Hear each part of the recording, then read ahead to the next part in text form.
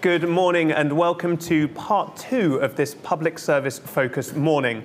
My name is Nick Davies and I'm a programme director here at the Institute. After hearing Karen Smith's thoughts earlier on health and care, we are now going to broaden out to look at public services as a whole and in particular how to end the decline.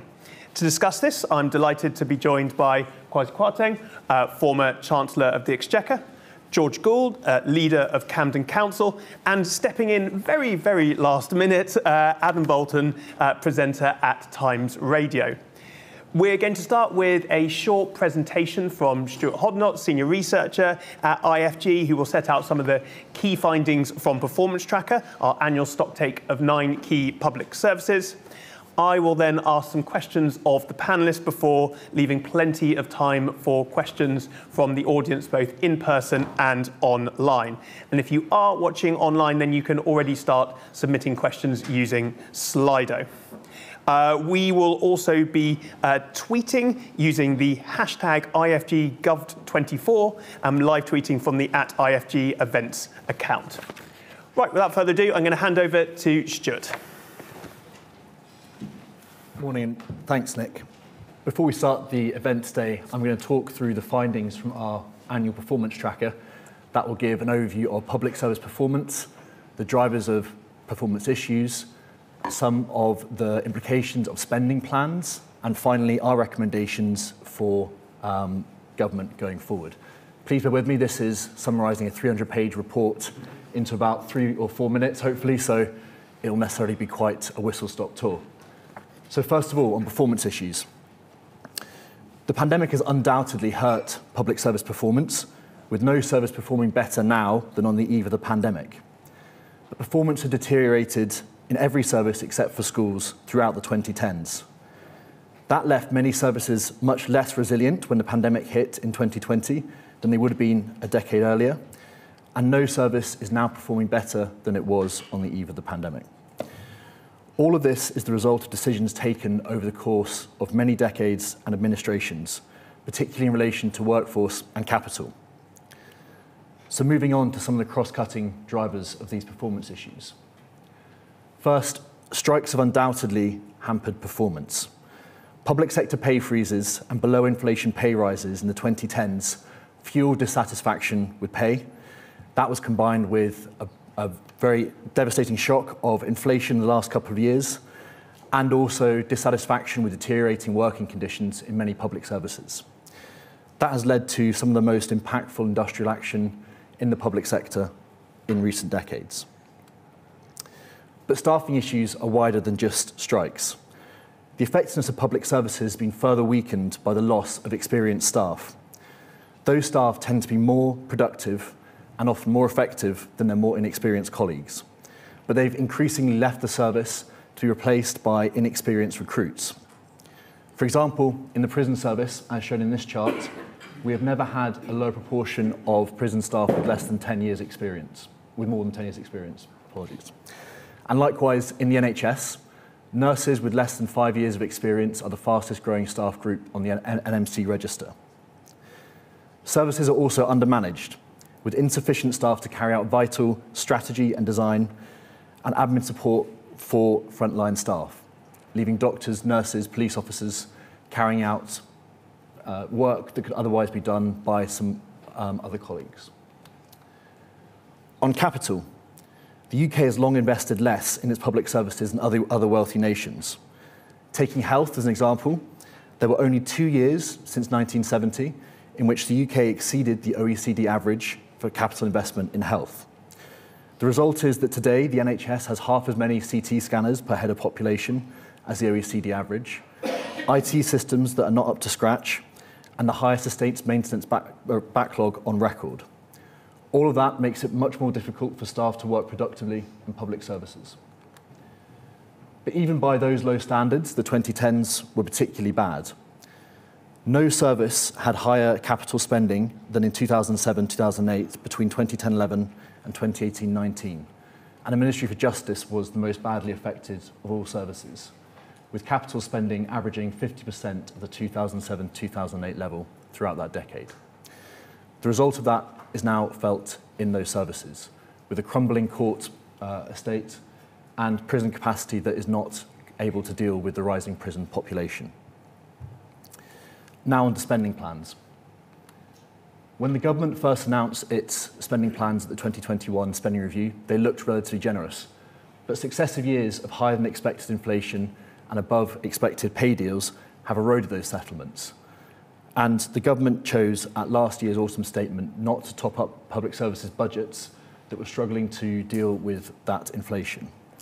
The result is that many services will be struggling to return to pre-pandemic performance levels by the end of this spending review period. The situation after the end of this current spending review period is worse still. The government spending plans from April 2025 onwards, to which Labour has also committed, are incredibly tight, with just 1% per year annual real terms increases. But when taking into account the government's commitments on foreign aid, defence and the NHS long-term workforce plan, there are worse settlements for the unprotected services which include schools, local government and the criminal justice sector. They will see spending settlements that average minus 1.4% per year in real terms for the next spending review period. The criminal justice sector will be particularly badly hit when taking into account forecast demand for those services, with demand far outstripping current spending plans and leaving those services much worse by the end of next spending review period than currently. And finally, onto our recommendations. We would like to see a new multi-year budget for each public service that allows for clarity of funding and ease of planning across a multi-year horizon. Also, a longer-term capital programme that extends beyond the current spending review period and allows for better planning and allocation of capital resources. A stable long-term policy agenda. Too often, policy has changed too frequently in public services, making it hard for staff to plan and deal with unexpected changes. And finally, an improved approach to setting pay, workforce planning, and enhanced working conditions. We welcomed the government's NHS long-term workforce plans, but most public services are still trying to operate with insufficient planning and oversight of their workforces. Thank you very much. Thank you very much, Stuart. Thank you, Stuart. Kwasi, I'd like to come to you first. As set out in Stuart's presentation, spending plans from April 2025 onwards are extremely tight, particularly for unprotected areas of spending where it's 1.4% real-term cuts per year. Yeah. Do you think that the next government, whoever that might be, will be able to stick to those spending plans? So it was very striking to me in that presentation that the one word I don't think was mentioned once, or concept, was economic growth. And this is at the heart of the problem, because you're quite right, you know, the paper suggested very ably that costs are going up. Inflation, which was essentially exogenous, a global phenomenon, and also pay settlements in order to motivate the workforce, and also people have to deal with inflation in their lives. And I think if you're in a world where your tax revenues aren't going up because the economy isn't growing sufficiently fast, that's where the problem is. And there are only really three ways of dealing with that. Either you borrow more, which is essentially delayed taxation. You try and increase tax rates, which essentially, in my view, just squeezes people more and disincentivizes economic activity. Or you've got to try and grow the economy. And I think that's where Labour, if they get in, and certainly the Tories, if we get re-elected, will be focusing most of our thoughts. Because all of this becomes incredibly difficult, much more difficult, if you're growing at 0.2% a year, or whatever it is, or 0.5%, because your costs are going up at 4 or 5% last time I saw.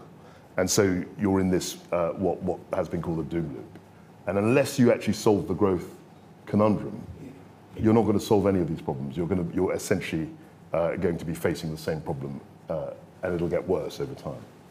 Economic growth is clearly kind of the long-term answer, and we have other bits of work that look at that. But saying there's a kind of autumn election, spending review or spending settlements are going to need to be made for the following April onwards.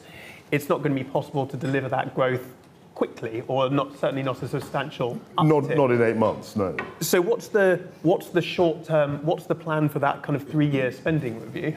So I think that they're going to have to stick to the plan that's already been outlined, because actually anything else, and I've got personal experience of this, will not be credible. Insofar as, you know, if the government says we're going to borrow to spend the money, I think that's challenging. You know, what we tried to do whenever it was October 22 was also you know, rejected essentially. But the problem remains the same. And unless you actually tackle the growth conundrum, we'll be having exactly this sort of conversation in 5-10 years' time. Adam, I wanted to come to you next. So I heard just there, Kwasi thinks the next government would need to stick to those spending plans. Karen's speech earlier was focused on making kind of best use of existing funding, not providing more. To what extent do you think meaningful improvements are possible in public services without increased spending? And if not, is that politically sustainable given the current state of public services? Well, I'm already struck with what we've heard so far, that there's sort of, going back to what Hannah was saying at the beginning, there's a big divorce on talking about economic reality, as indeed you did, we did just heard in the presentation, and what the politicians are saying. All I can say is, you know, I'm here as an interloper, I'm standing in for Stephen Bush, I don't have his wisdom, and as far as public service broadcasting is concerned, I've never worked really for a public service broadcaster, but although that's a different definition of what it is. I think the issue is that I appreciate what Kwasi is saying about going for growth. The problem is that you won't get growth unless you've got efficient public services. And that probably does require intervention. And, you know, day in, day out, every time we do a radio programme on almost every aspect of our society, we come up against there is no money, there could be more investment, we could do that. And clearly, at the moment, there is not more money. I would say that what we do need is clearer and tougher regulation and clearer and tougher holding to account of public services. And I would include in public services all those things which have been privatised over the previous decades. I mean, I think we have a particular crisis in this country. If you look at water industry, the electric industry, the post office, anywhere, that there's been a drive towards privatisation, that there were initial productivity and efficiency benefits, but that we pretty much hit the buffers on those, and they're now underinvested, and people are taking capital out rather than putting capital in, and we haven't got those benefits. So I think we need to look at our office, you know, Ofcom, Ofwat, all the rest of them, and actually give them statutory powers which they are prepared to use.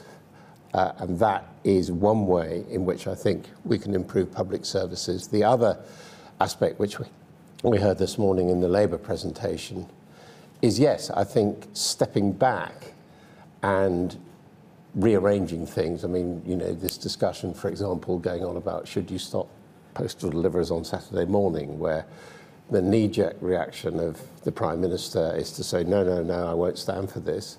Yet talking to people yesterday in broadcasting, I mean, a lot of younger people were saying, well, you know, I haven't sent a letter in my life, and we don't necessarily need it, and that comes down to using your NHS app. So I think there are efficiencies and efficiency savings which we need, but fundamentally, I do think there needs to be more honesty, and I don't expect we're going to get it, from politicians as we approach an election about the absence of money, and if you don't put money in, you're unlikely to be able to get anything out at the end. And I find it very frustrating that all politicians tend to duck that. Georgia, I'm going to come to you next. If Labour do win the election, what will you and other local government leaders be asking for from Rachel Reeves in her first budget and spending review? I think that local government is in a really perilous state at the moment. We've got 1 in 5 councils saying in the next 2 years they might be having to declare bankruptcy. And if local government collapses, that has a terrible knock-on impact, not just on public services, but on economic growth. I think there's a lot to welcome in what Labour have set out. I think the missions approach is an opportunity for the centre and local government to work together in a partnership of equals that we just haven't seen previously. And the devolution agenda, for me, is really exciting because we are one of the most centralised countries in Europe, and I think that drives much of the regional inequality and inequality within regions. And we've seen that local government can deliver much more cost effectively. Take test and trace during the pandemic. A huge amount was invested into a centralised system, which ultimately failed. And when all of the money had run out, the government came to local government and said, could you do this with very little investment? And we used the relationships we had with our community to actually deliver it much more effectively. And so I think there's huge opportunities in devolution, but I think there are some things that we need that are relatively modest. The first is long-term stable settlements, because at the moment it's almost impossible to plan. An end to competitive bidding pots. There's, I think, 100 pots now on for regen and economic growth, and there's massive waste in that. We calculated in London that it costs up to £140,000 to put in a bid for one of these things. I think the levelling up bid, 25 boroughs put in bids, 6 were successful. So the waste in that is enormous. So if we just had place-based, long-term investment, we could start to plan and to leverage in private sector investment in kind of big infrastructure projects that would release some funding from the public purse. I think we want to see investment in prevention. I think that's one of the things that has, over austerity, sadly been pulled away, and we're starting to see more and more people reach crisis points. So I think there's some real invest-to-save propositions where we can demonstrate in local government where we have made that investment in prevention, the change that happens. I think there's something about how public services work together. Often an individual is dealing with multiple people in their lives, sometimes up to 20 different kind of public sector workers could be involved in somebody's life. So a real duty to cooperate, to bring public services together, I think would produce savings. And I'd like to see us looking at ways that local government can capture more value itself. Some I think not relatively modest proposals like an overnight stay levy or land value capture to invest in infrastructure could make a massive difference. So I think there's some steps that we could take relatively quickly that would change things that aren't going to require huge investment. That said, we do need to see more investment in our public services because they are, I think, a breaking point. I just want to pick up some of your comments on both kind of greater devolution, but also longer-term funding settlements, and then also link with and point on greater accountability. So do you think that with that greater devolution, those longer-term settlements, there would need to be strengthened accountability for local government? And I'm just thinking about, the Audit Commission. There were lots of people in local government who were pretty happy that was scrapped. The new office for local government that the government set up doesn't have that many fans in local government. What do you think a good accountability mechanism would look like if greater powers are devolved? I mean, I think local government is probably the part of government that is held most accountable. We've got Ofsted for children's services, we've got inspections for adult services, the new social housing regulator. There's a huge amount of accountability that already happens. But that said, I think there is always space to kind of work together to look more strongly at outcomes. And I think the missions approach allows us to be really clear about the outcomes that we want to achieve and to work, if those aren't being achieved, then to kind of step in and work with local government to improve things. I think there's not a huge amount of accountability the other way, though, and if you work closely with the Home Office and, say, the Department for Work and Pensions, you can see that that's needed in terms of a kind of duty to devolve, but also even basic things like the sharing of data and performance. So I would like to see Oflog become genuinely independent, which it isn't at the moment, and to look both ways and be an office for learning and improvement for local government, but also for central government. I'm always struck by how MPs are happier to put much greater strictures on councils and councillors than they are on themselves. I don't think that's entirely fair. Well, even on corruption it is. But, you know, I mean, I think with regard to local, I mean, it's an interesting issue about devolution, but the problem that the centre would say, would come up with is, yes, it's all right to have devolution, and I think it might be a good idea for local councils to raise more money themselves. But then you mentioned the fact that 1 in 5 are under financial stress. And I have no doubt that if they were given more independence, we would have to accept an idea where more of them would be in financial difficulty. I mean, that's what usually happens when you give people more responsibility for raising and spending money.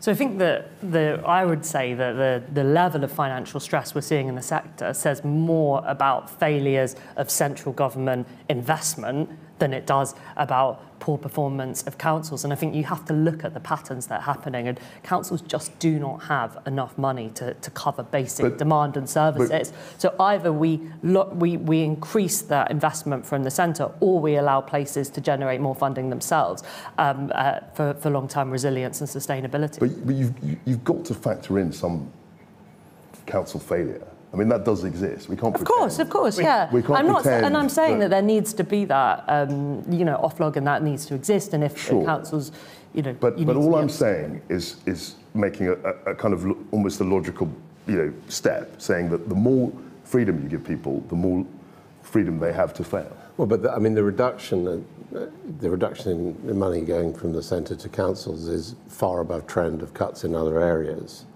And I would have thought from your argument and your political argument, if you went more towards a system of local taxation where more money was raised directly. Yeah, so I've always been in favour of that. But I'm just saying that if you're going to have that on one side, you will see probably more financial situations where the centre will have to bail out ill-performing councils. You might see higher local taxation. And you might see that. So that's that. Which might be part of the reality of explaining to people, where the money comes from for the services which they from expect. a personal point of view, I think devolution is a good idea.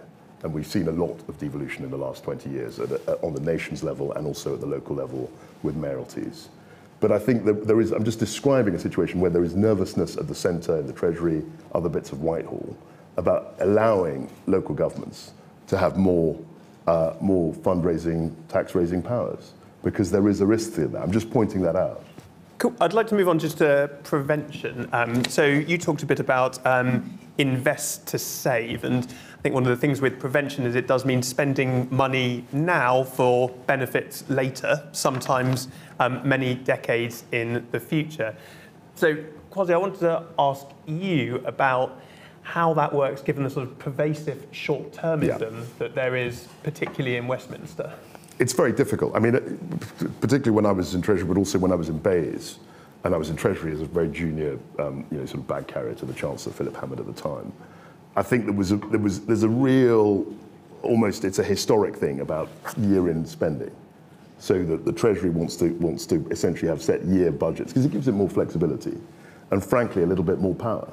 If you say, right, you can have this much money for 3 years, it's very difficult for you at the centre to kind of micromanage, as it were, the 3-year settlement. So there's a reluctance to that. And also Parliament itself wants to be able to have annual budgets and set things annually. That's all historic. And I think you're quite right to say that in the modern world, you probably do need a bit more, a longer time period. The other thing that we've got to remember, and I think, this is particularly about the specific historical period, as it were, that we're living in now. I mean, post-Brexit and for lots of other reasons, we've had a huge amount of churn in government, okay? I mean, I was in lots of different roles over quite a short period. And also the civil service itself is churning, and we haven't talked about that. But I think that makes the management of public services and the provision of good public services even more challenging. I mean, the classic example is, I can't remember how many housing ministers we've had. I think it's about 16. And yes, they sit underneath the Secretary of State. But it's very difficult to maintain a consistent line if you've got that sort of ministerial churn. And it's not just the ministers. It's also the DGs, the directors, the people in the system are moving around, maybe not as fast, but quickly.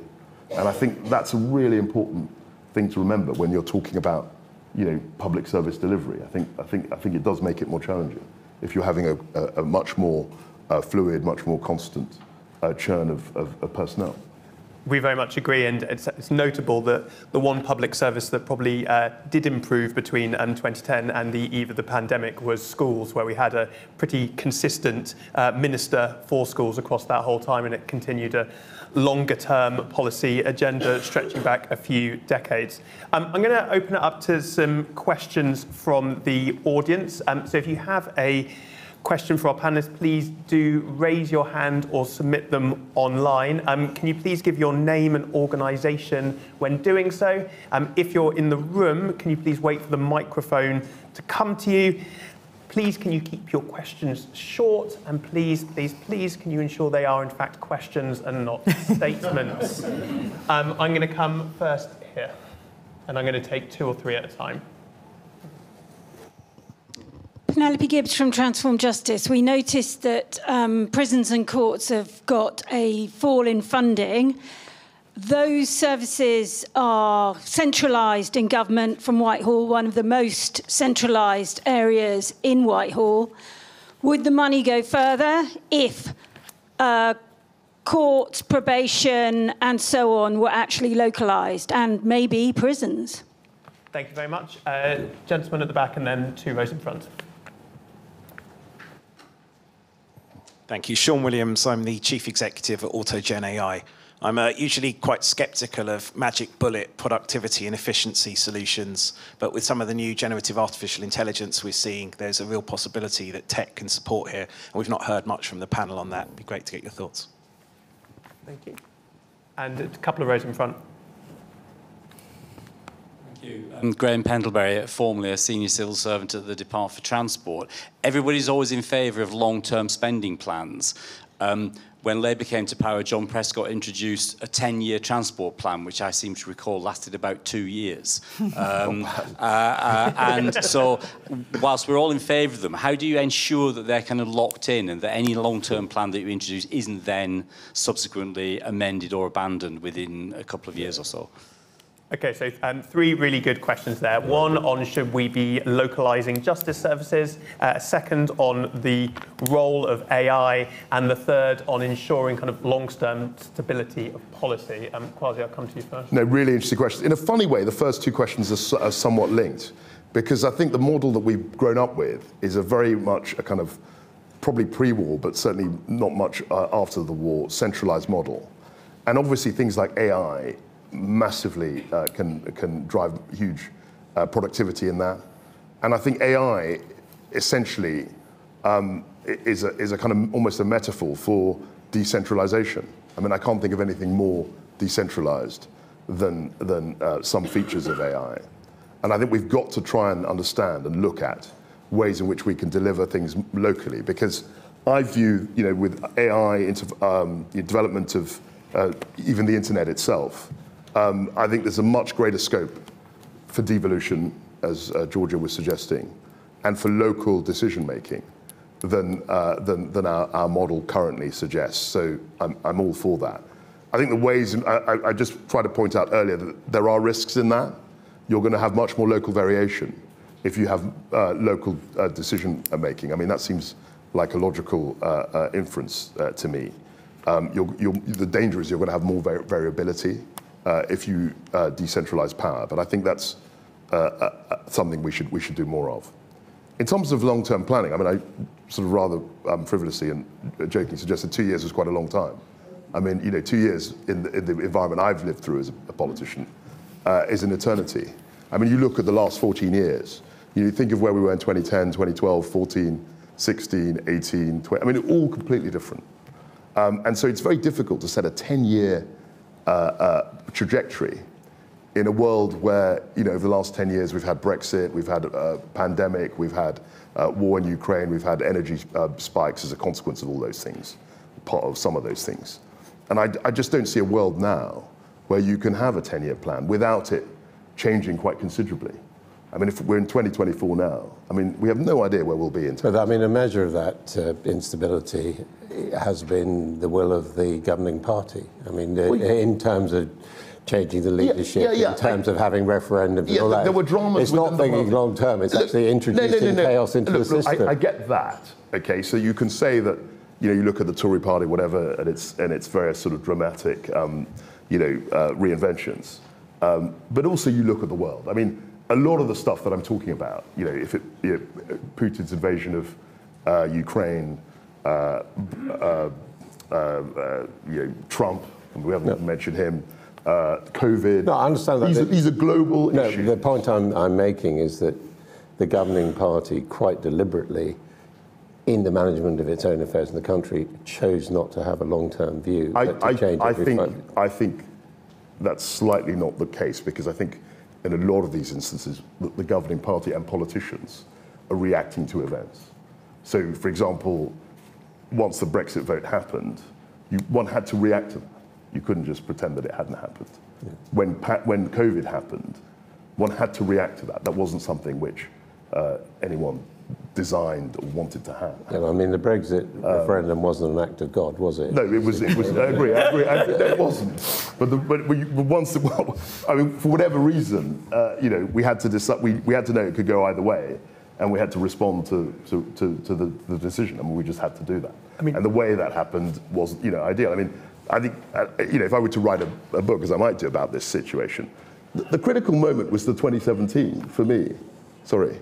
The critical moment was the 2017. I mean, when we lost that majority in 2017, that put a whole bunch of instability in the system that we hadn't planned for. We didn't want to have that. I mean, when it's the election you didn't need to call. I mean, that's my point. No, it's true. But she thought.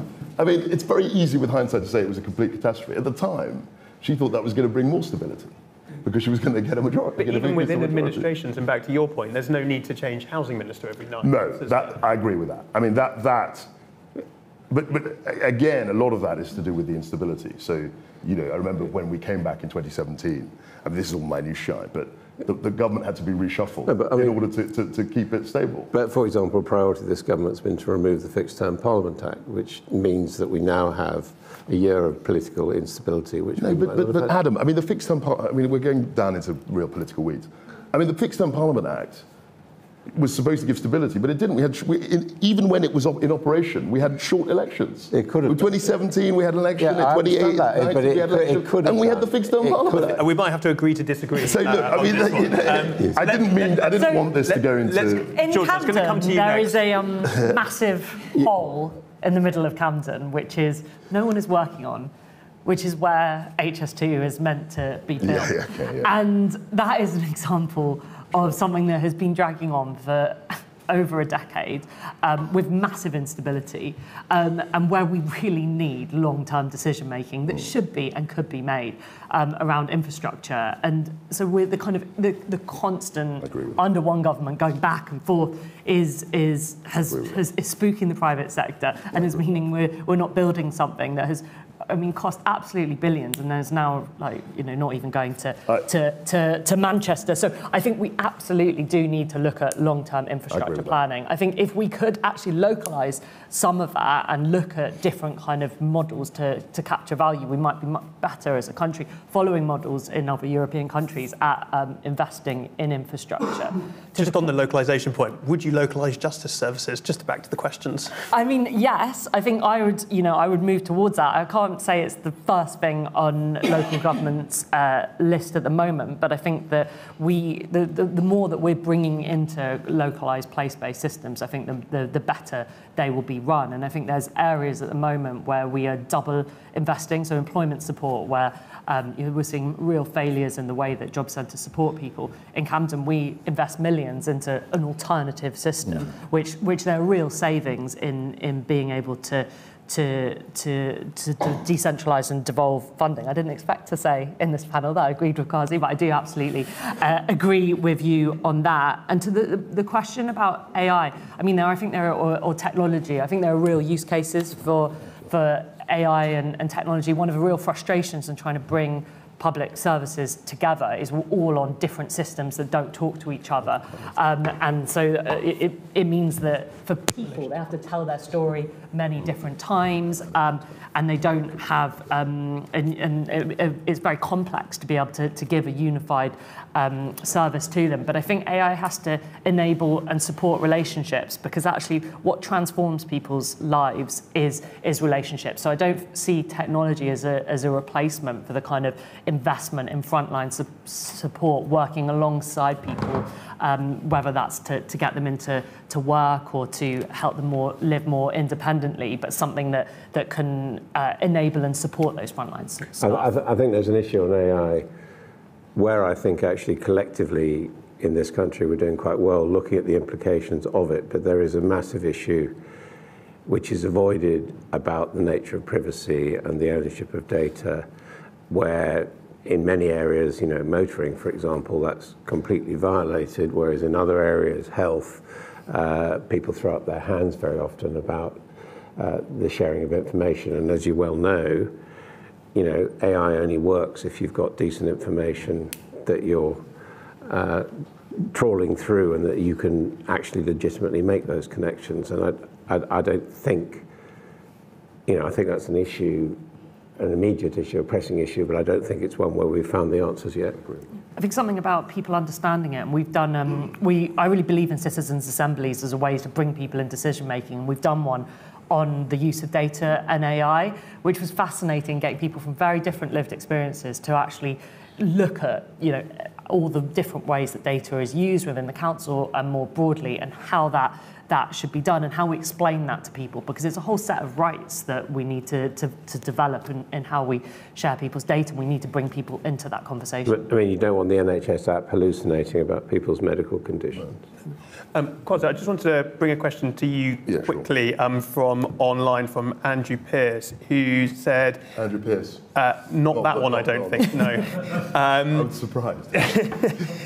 Kwasi says that a 10-year horizon is not feasible. However, areas like infrastructure, prison building, etc., will always be in demand and need a long-term horizon. Can we not have different horizons for different areas? I think you're right. My point about the 10 years was that it's very challenging. If you cast our mind back to what's happened in the last 10 years, in 2014, I don't think anyone could have predicted for even a tenth of what actually happened.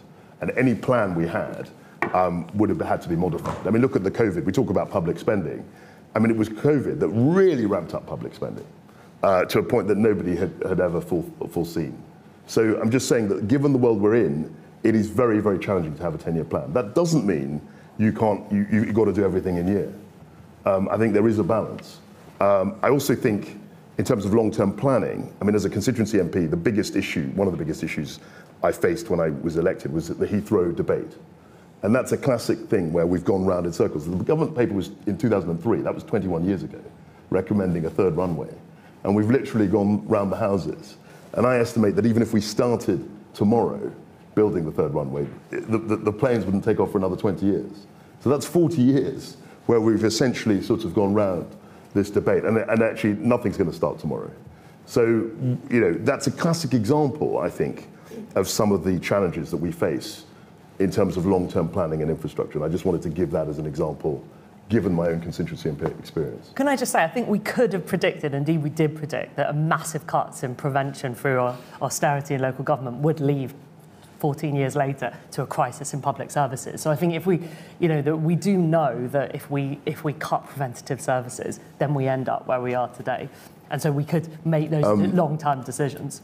Can I just ask a question? We've got a couple of questions here from online, both making it a similar point. First one says, isn't the biggest problem public expectation of European public services with US taxation? And another one of the panellists is advocating increasing local taxation. Taxes are already high. Do you think the public would be prepared to pay even more taxes? George, let's come to you on that first. Yeah, I mean, I think that I'm advocating the powers and decision-making to be locally, including potentially the power to create more taxes and to like land value taxes that would look at the the increases businesses and even homeowners get from investment locally. So I think there are instances where you can see that direct link where people would be potentially willing to accept higher taxation. I think that the conversations we have with our communities, when they see the state of public services, particularly the NHS, and how stretched people are, I think that there is that appetite. I've forgotten what the first question was. It was about wanting European levels. Yeah, of the service. expectations. Yeah, I think there's ways to run our public services differently, which are much more alongside communities and working with frontline staff and those who are recipients in much more of a kind of conversation about how we deliver them. And I think there's those models that have come up in place that mean we could improve that delivery within the kind of current funding envelope. Look, so I think the first question actually hits the nail on the head. I mean, that's the fundamental problem. And I'm old enough to remember, I think it was about 20 years ago, and it wasn't Gordon Brown, but it was someone in the Labour, high up in the Labour government, who was saying, he said, this is great. We've got European public services and US tax levels. I mean, that was something that I remember the old Labour government, the old new Labour government, celebrated. But there is a fundamental problem in that. There is, because as you say, expectations grow. I think people have a right to see better services over, we want to see better services over time. And this goes back to the old growth conundrum, because the reason why essentially the welfare state grew after the war and the rest of it was because the economy could grow and sustain it. And a lot of it was to do with population expansion, with higher productivity through education and capital investment. And at a time where, and every country in the world, every advanced economic country in the world faces the same challenge, it's very, very difficult to keep increasing public spending at a rate faster than your economy and your tax revenues are growing. And unless you solve that, everything else is going to be extremely challenging. And Georgia makes the point that there were decisions in 2010. Yes, that's true. But of course, the spending framework was completely blown apart by COVID. I mean, when I was elected in 2010, we were spending 700 billion and we were getting in 540. So there was 160 billion deficit. It was a huge deficit, which we had to deal with. And we did largely over many years. But of course, just as we were tackling that, then COVID came in 2020 and blew a huge hole in public finances. So when I was in Treasury, we were spending £1 trillion, and it's more than that, compared to 700 billion 10 years before, 11 years before. And that's going up. And you try and say, look, as I'm sure many of you in your private lives and even the corporate life, well, maybe we can take 5% out of the spending. Maybe we can take 5% from the trillion, which is 50 billion in savings. Again, very, very difficult politically to do that. So all of this revolves around your ability to raise tax revenue and grow the pie, as it were. But the damage was done to public services prior to COVID, and I think it meant we went into COVID with far less resilience than we would otherwise. Yeah, but what was the answer? I mean, I don't want to relitigate the Osborne, world. But there was a choice between the balance of taxation and cutting spending. There was, but there was also a 160 billion deficit, which was huge at the time. It was enormous. It was something like 12. It was like a wartime deficit, and George Osborne took his view, and we can debate.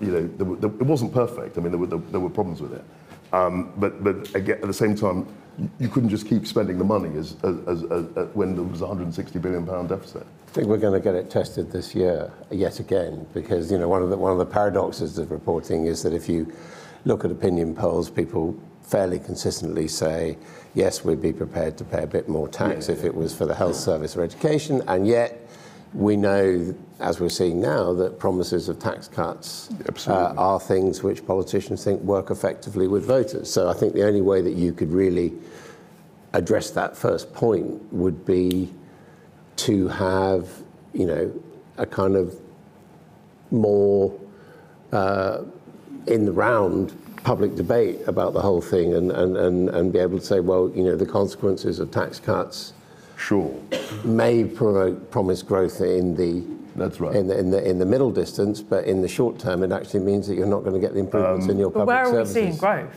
In the USA, where there's been a massive investment. Yeah, but so No, I mean, look, as we go through this year, there'll be a huge political debate on this very issue. Yeah. And I think that, but a lot of it is, you know, as you go into an election, you're a party leader, or you're trying to hold your tribe together, sure, as well as appeal to the middle ground. And I think the view is that if they do go down the tax cut route, I don't know what the budget will hold. That's very much about trying to hold the governing coalition together in a certain way, because you don't need to be a mathematician to see that the government's being squeezed on both sides. But it is a dilemma in the sense that you're buying votes or consolidating votes, possibly at the expense of the public infrastructure and the public services. So, but then let me pose the opposite. There's no way that any government, even a Labour government, would go in and say, well, actually, we're going to increase taxes to pay for more of this stuff, when taxes are at a 70-year high. I just don't see that as a viable message. I mean, we heard Karen earlier saying we'll have to look at the books when we come into. Yeah, every government does that. Every single government in history has done that. Type of thing we might we'll look hear at the more books. about post-election. Yeah, sure. I mean, that's what the Mario Cuomo thing. It's most insensitive. You campaign in poetry and govern in prose. But it was one of the things the new Labour government got, which is they did increase the tax burden at the same time, without people squeezing. So what they did was, if you will remember, they stuck to conservative spending. Initially. So the first 4 years, the budget, it's a remarkable history, actually, and I got in trouble in Tory conference in 2012 for saying this. It was the most fiscally conservative government in history, 97 to 2001. The budget was either in surplus or in balance every single year. And that's never happened. But then, of course, after that, they'd shown their kind of fiscal resilience, or sort of prowess, as it were. The Iron Chancellor, all of that. And then they started spending money. That got up the education and the health service. Yeah, so we can have a... I'm going to take one more round of questions from the audience, because I know there's probably lots of people. I'm going to go to there and then down here, lady in the middle. Thanks. Leonora Merry from the Nuffield Trust. It seems we're painted into a bit of a corner. We've got both parties' fiscal plans being described as fantasy by Hannah White this morning. We've got, apparently we can't talk about long-term public services planning, but yet we need to bet the farm on long-term growth. So what does this actually mean for the people who use public services? And is it time to be thinking about the offer that we give them? So we've recently been talking about the offer for NHS dentistry. We don't even have a two-tier system, we have a three-tier system. Those who can afford to go private, those who have an NHS dentist, and those who don't. So is it time to be thinking, actually, there are some public services where we need to refocus on people who actually need them most? Thank you. And then two questions down here. Chris Smythe from The Times. I mean, Kwasi, when you said that public services are in a doom loop, but tax isn't the answer, we need to rely on growth, you sounded a bit like Keir Starmer. But the question for him has always been, actually, that's hard. Growth is hard, and it takes a long time. You found there are obstacles to all the things you need to do to get growth. So even if you can do it, and it takes years, what do you do in the meantime? Do we have to put up with years more of, essentially rubbish public services, or do we? You talked about no one wants tax rises. So do we have to do, as Leonora suggested, start telling people there are some things we just can't do, at least not until we do get that growth? Thank you. And then next to you. Thanks. Emily Roach. I'm a partner at Newton and until recently was a senior civil servant at the Department for Education. My question is about the devolution agenda, and you've talked about the kind of vulnerability of local authorities at the moment, and certainly in my own work I've seen that kind of variation in capability and capacity. What do you think is required in terms of capacity building in local authorities in order to enable them to take on more responsibility for public services? Thank you. So three really good questions there. So do we need to be refocusing public services on those who need them the most? What do we do while we're waiting for growth? And how can we build capacity of local government? Adam, I might come to you first. I think that public services are already massively focused on the people who need them most, in the sense that the whole cycle of the consequences of social deprivation and how that can feed into the demands of other public services, whether, when we're talking about, integration, having plans, whether, we could better focus them in a more constructive way. So, for example, one of the issues within the prison service is not having a population of prison officers which reflects, in terms of diversity, the population of the people in prisons.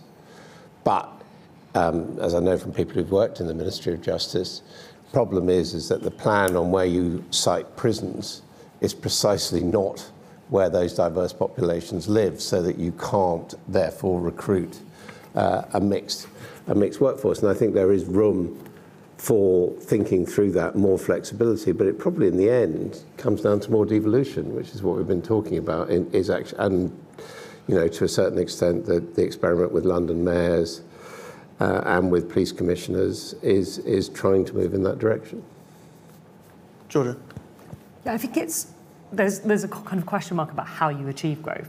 There's one model which is tax cuts will kind of generate growth, or there's a kind of investment-led approach. And I think from where I sit, there is a huge amount of private sector money that can be brought in by better public sector investment. So take an example of decarbonising our buildings. It's a huge thing we need to do for net zero, a huge thing we need to do to address fuel poverty. But there's many kind of pension funds and other banks who are desperate to invest these trillions they talk about into real projects, but we don't have yet the capacity to bring those projects forward, and we haven't yet kind of balanced risk. So we've been working with I chair London councils with the big cities outside of London to look at kind of new models that would allow us to decarbonise our cities, working with the private sector.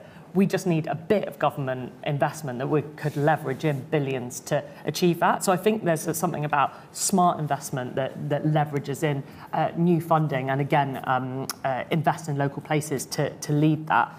And so we've got a pipeline of over 1,000 projects, but not the capacity to do those deals with the private sector and to bring those forward.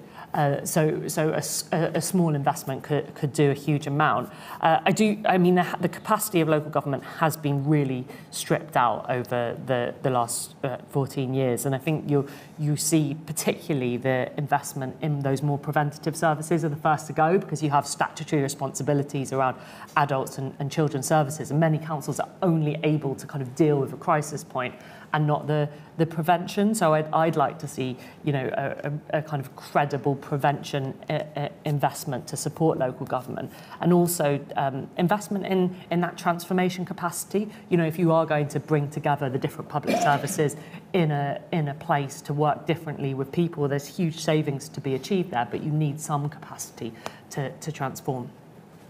Just very quickly, I think it's very easy to forget, when we have a sort of vaguely kind of technocratic debate, that actually there are people. It's all about people. It's all about the front line. And everyone, who's an MP is very conscious of that. I had a surgery last week, and I was talking to people who are directly affected by the fact that their children, have special needs, and that there's a shortage of special needs provision in education locally. So I want to stress the fact that even though it sounds like a technocratic debate, it's always focused. And I think Adam is right. I think people in the system are always focused on the outcome for people. I just wanted to make that point. I am Keir Starmer, apparently. Well, look, one can be flippant about this, but I think it's a general problem that most people are coming to realise, this growth issue. And I think, obviously we approach things differently. I'm not, as people think, a Reaganite. I've never thought that tax cuts pay for themselves. I think you've got to show some demonstration on spending, and that was one of the things that we discussed when I was in government, and we were going to have a spending statement. But you've got to match the two. But in terms of how things can turn around, I think things can happen more quickly than you think. I think with the right policies, you can change things around in a kind of 9 to 18-month period, as opposed to the 5-year period. And I think the time to do that would be if a new government comes in with a mandate.